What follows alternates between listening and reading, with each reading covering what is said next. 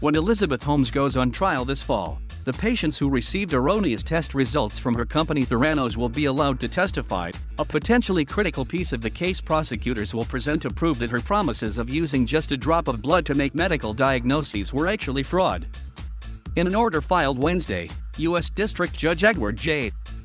Davila denied a motion by Holmes to suppress evidence of customer complaints and their test results in her criminal wire fraud trial.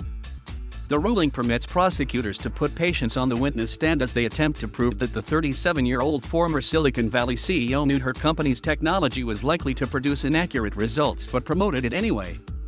Attorneys for Holmes had argued that allowing prosecutors to use patient testimony, which they say is anecdotal, as evidence would violate her rights to due process. They said a company database that housed millions of test results and quality control data could have shown the technology produced accurate results, but it was lost as Theranos dissolved in the wake of Holmes' indictment in 2018.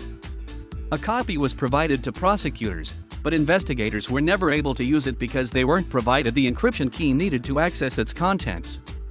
Theranos dismantled the original database shortly after sending the copy to prosecutors. Holmes' attorneys blamed prosecutors for the failure to preserve access to the database that they said could have shown accurate test results, but the judge disagreed. It could just as likely contain incriminating evidence to the contrary, Davila wrote. Any exculpatory value is therefore speculative in nature. Representatives for Holmes' defense team did not respond to BuzzFeed News' request for comment. The U.S. Attorney's Office declined to comment.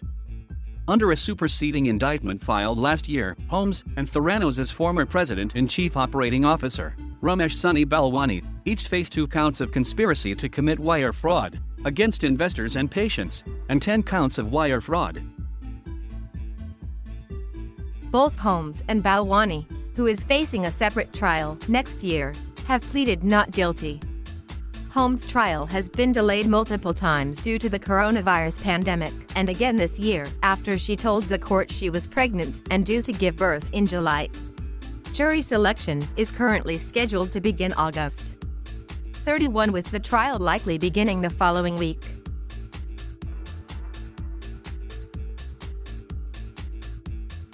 Thank you for watching.